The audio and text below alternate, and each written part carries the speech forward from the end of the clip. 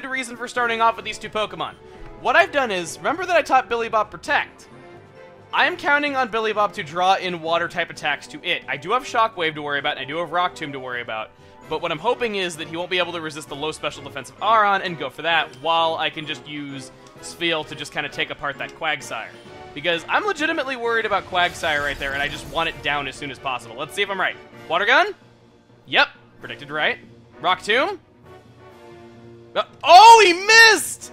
Okay, that feels good. With how often my Rock Tomb was missing, feels completely fair that his Rock Tomb misses as well when he uses it. Okay, good. Alright, let's see. Protect has a chance of failing if used more than once in a row. Or if used more than once, consecutively. That means the same thing. I'm just gonna hope that I get lucky with it. Alright, let's see. Let's use Protect. It works! Alright. So let's hope it keeps drawing attacks. Water Gun? Indeed it does. Water Gun? Yeah, I predicted him perfectly. Alright, here we go. Ice Beam, it's going down. So there goes his first Pokemon. That feels great, man. Now, I do have to say, I don't want to jinx this, though, but I'm really glad that this is going so well, though, because I consider this one of the harder fights in all of XD. It kind of really bothers me. By the way, oh, Lunatone! Dang, I was about to say something else, though, but Lunatone. It is a Shadow Pokemon. When fighting it, it knows Shadow Sky and Shadow Wave. I don't remember that. I just know that it damages non-Shadow Pokemon. Throw it up on screen right now if it does, and of course the Pokemon that I wanted to hit kind of avoids it. I know it wouldn't have been very effective, though, but still, it's powerful stuff. Oh, no! Oh, thank God! Oh, man. Oh, I am glad that was a critical. Oh, that was nice. By the way, I want to point something out there. It still kind of sucks that you have to sit through it saying, like, oh, so-and-so is befetted by this weather. Did you notice, though, that Lunatone's getting hit animation was happening while it was saying that it was raining? That is something that I really, really wish the main series games would have done around this point in the series, but it just took them forever and a day to actually do it. So I actually really approve of that. I am glad that we have that in this particular game. It took long enough for the main series game to start doing that, though, so I'm glad that we got it here. Oh, ow.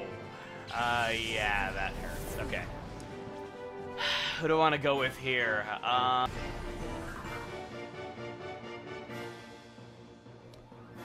See if I'm right. No. No. Crap. Crap. Oh, man. Took out two of my Pokemon in one turn. What about Lantern? Just because it's got water moves. That Water Pulse would take out Jinzo instantly, and I think that's an important thing right now. No! Crap! Oh, thank God. Okay, good. Okay, good. Go. Yes! Freaking scared me. Okay. Now, okay. One less thing to worry about. Cast Form! Level 27, Normal type, forecast for the ability, Weather Ball, Water Pulse, Shockwave, Icy Wind. Now, Cast Form changes its form depending on the weather. And it has an attack called Weather Ball, which changes depending on the weather as well. And we have a Shadow move that is based on weather here. So what happens when that happens? Cast Form's Weather Ball becomes question mark type. That is one of the only times that you can use an offensive move that is question mark type. So, a bit of interesting trivia there, actually. It's not really that particularly good a Pokemon. It does have a Water Pulse, which I'm a little bit worried about, but aside from that, now that we've gone through all his Pokemon, the thing that I wanted to say before he sent out Lunatone, what the hell is up with Snattle's design? Like, they mean for him to be menacing, though, but dude, he's got, like, old man saggy cheeks and, like, the Bride of Frankenstein's haircut, and then he, like, has, like, rubber wading jumpsuit going on, like, as if he's gonna go walk through a swamp. Not to mention he, like, just has this weird, like, waddle when he walks. It's the weirdest thing ever. I don't know. I don't get it. Alright. I'm gonna go Shockwave. And on Jinzo's turn... I'm gonna take a risk. I'm gonna throw an... I don't think it's gonna catch, but I don't know. My luck has done stranger things this game. Let's see. Come on. I need this to work. I really do, because I'm scared right now. 1, 2, 3. Got it! Yes! I think I just clutched this, man. This is a close fight. Alright, Shockwave is not going to beat that Metang. Not by a long shot. Critical! Dude. Damn, Snattle. That is the definition of clutch right there. I love my Volterra, I love my Jinzo, I love all my Pokemon! No, he says. Wow, he was actually kind of rich.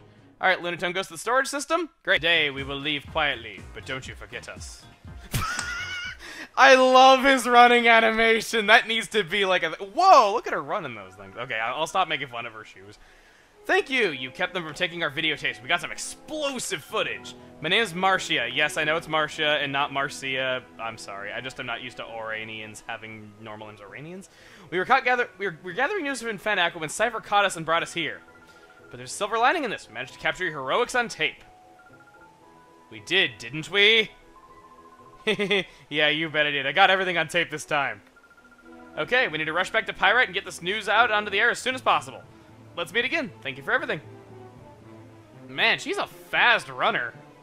Like, I know that the guy's got a cameraman, so it's only natural that, you know, she runs. Okay, so whatever you do not forget that. And hey, Justy, are you an imposter of an imposter of an imposter of Justy? Or are you just Justy? Michael, right? Your action saved the city. We all owe you big thanks. I'd like to keep in touch. May I get your PDA number? I'll give you a call if anything comes up.